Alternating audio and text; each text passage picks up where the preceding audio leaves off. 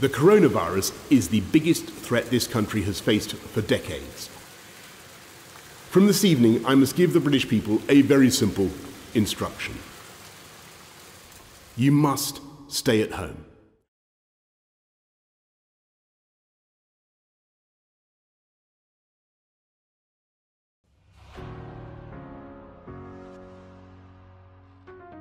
Thank you.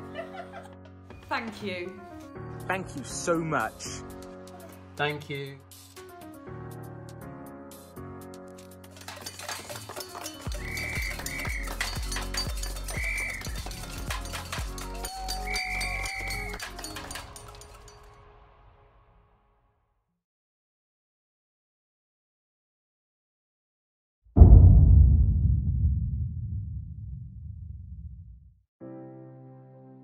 Hi, I'm Finn. I work at Musgrave Park Hospital on Blake Ward as a healthcare assistant.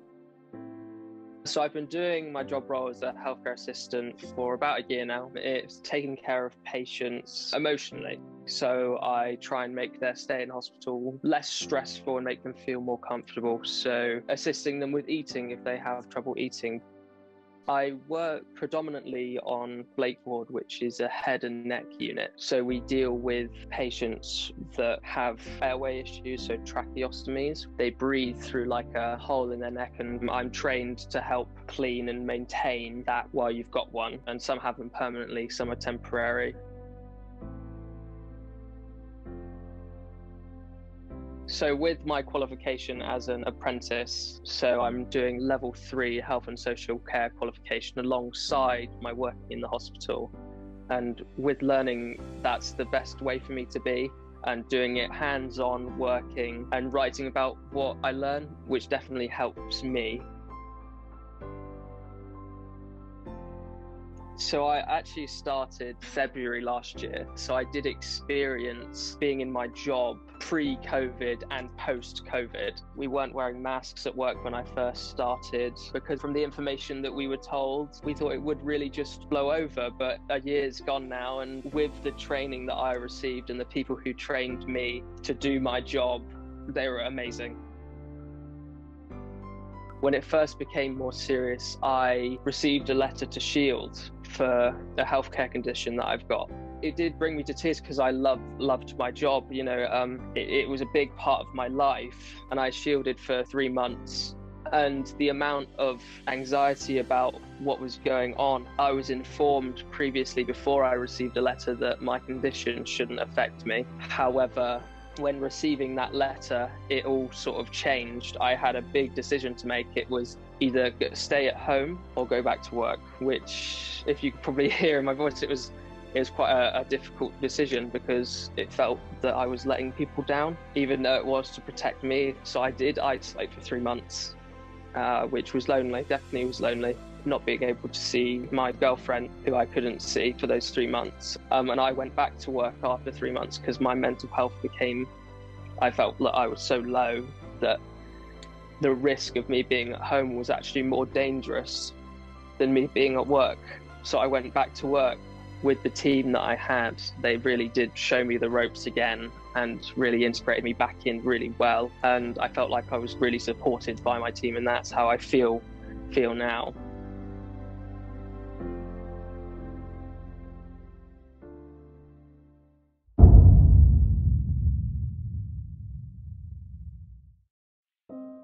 My name's Karen Leaf and I work for Young Somerset, and I'm actually head of service for the mental health support teams, which is about helping children, young people and families access early mental health support through the school system. I've been working for Young Somerset coming up 2 years. I've always worked for County Council before that in support roles and youth work roles and stuff. I'm very passionate about it because I come from a background team leader in Team 4, which was trying to keep young people out of the care system and keep families together, help them break out of those sort of unhealthy patterns that a lot of them were in, or things that they were stuck in. So for me, it's really important to get in early, because the earlier we get in, the more we can have, I think, greater impact. You know, talking, particularly for young boys, talking about things. It's okay, it's not a weakness, it's actually a strength to be able to talk about your feelings and get support and help.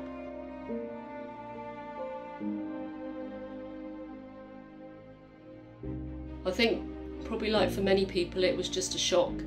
We were all a bit like, oh my God, what are we going to do? So, we all had to work from home, like adapt to that, like for lots of people. What we did do in Young Somerset was really adapt quickly. Because we're an organisation that is quite fairly small, we were able to adapt and flex quite quickly to make sure all our services were available online, digitally. But actually, as the lockdown went on and people realised this is going to be an ongoing thing and it's not going to go away quickly, people did then come back or say, yes, I would like a service, please.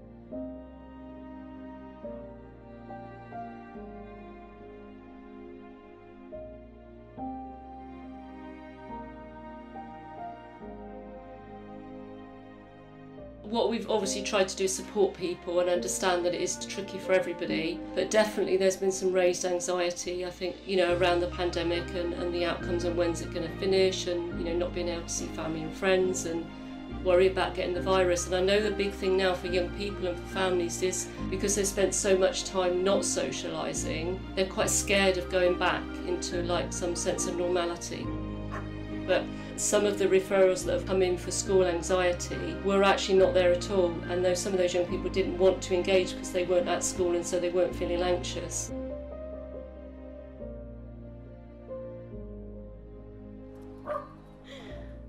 It does highlight about school anxiety that some children and young people do really struggle within that system, and I think for me is one of the things, how can we help making that a better experience for those young people that are quite anxious and struggle within that big system.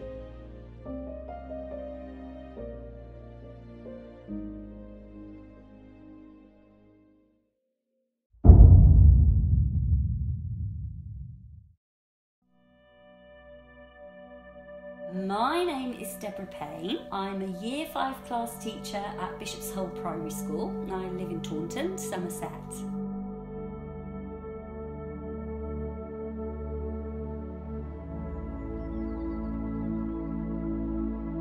I'm a class teacher for Year 5 age group because I've always liked children and they're really great to work with because they're all different and they look at the world with such fresh eyes and they ask the best questions. It's been a very rewarding job where I feel I've sort of at times made a difference, and just seeing children enjoying their learning, getting absorbed and actually seeing them having that moment of triumph is so rewarding. It's the best reward I think a teacher can have.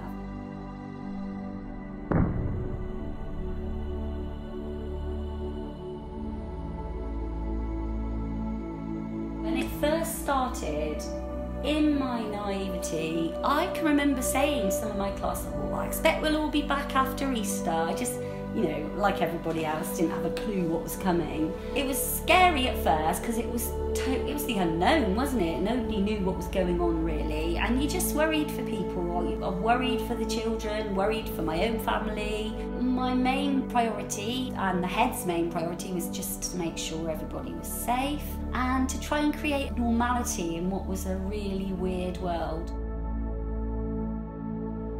The second lockdown was hardest, and there were times I just thought, oh, I can't do this anymore, I'm so tired, I've had enough. And you're trying to keep everybody happy, and because everybody was struggling, I think, probably like everybody else. It was a very weird time and stressful and tiring, a lot of anxiety, but there were some highlights.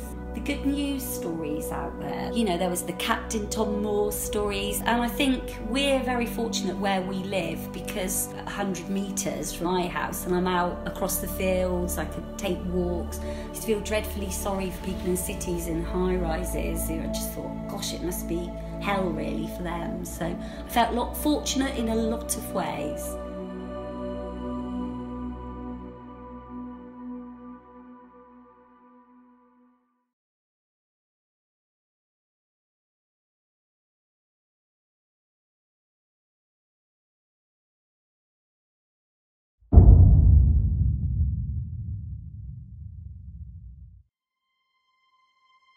I'm Rebecca Powell. I'm the Member of Parliament for Taunton Deane, and I'm also the Environment Minister.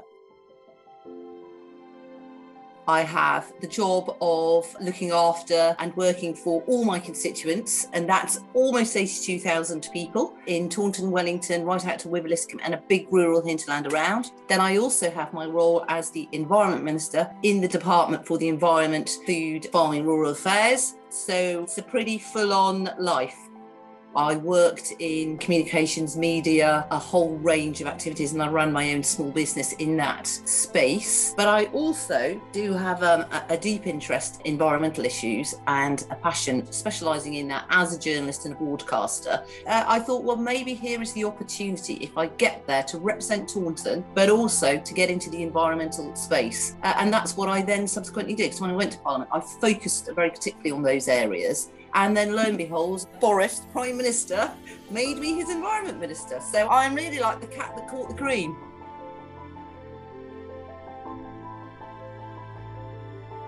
But what I would say is we have worked so hard in Somerset to get the vaccine rolled out. People have really pulled together to do that. We've taken all of the evidence and all of the advice in terms of the vaccines being offered. But why it's so critical, particularly for a county like Somerset, is that we have a very elderly population and those are the vulnerable ones. So we have to do something to protect them, no matter whatever disease it's for, if people don't partake in it to the right level. We can't get out there and have a free life if we don't have this vaccination programme.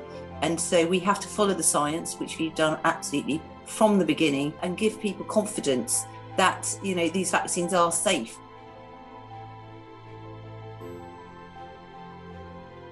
I was really impressed by what a lot of the schools told me, and the head teachers and a range of teachers I met, about the systems they put in place to look after children when they're at home. Because actually, there has been a real concern about the children being at home all the time. So in a way, getting our children back into the school space where we can see them and we can look after them. The government is so mindful of the health and well-being of our students that we've actually allocated funding for a well-being and a mental health to get them through this very unusual period that they have faced. Well, I've liaised very closely with teachers in the constituency across all of the sectors, nursery, primary, secondary and the colleges. And yes, it's been really challenging for them having to get the students back to school. But my information in talking to them is that they're very pleased to get the students back and they are wearing masks, and the hand washing in particular is really being adhered to. And I think that's genuinely really important.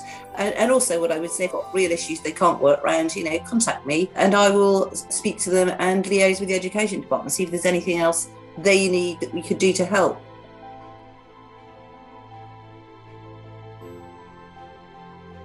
Thank you to absolutely everybody. Everybody's played their parts, even if you think you haven't. If you've been the person who has adhered to all the rules and stayed at home, and I know that's been hard, you have really helped. And I particularly want to thank the people in this area because they have really been brilliant about adhering to the guidance. And it's been tough. It's been so tough. People who can't see their grandchildren. I've got people in my own village dying to see their grandchildren, but now they can start to do that. So look, there is light on the horizon. And although this was tough, some good will come out of it. We're learning so many lessons. We've got to look at this as a brave new future. And with my environmental hat on, I hope it's made us realise how valuable the environment is to us, how we need it to deliver our healthy food. We have to look after this place. And I do honestly think we will grow back better, stronger, and I hope greener.